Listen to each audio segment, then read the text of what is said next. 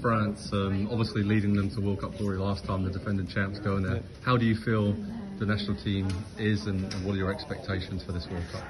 Well, to be the defending champion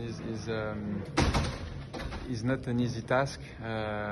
If you look at the last three previous champions, they struggle a lot and they didn't go through the group stage. So this is the first target, obviously.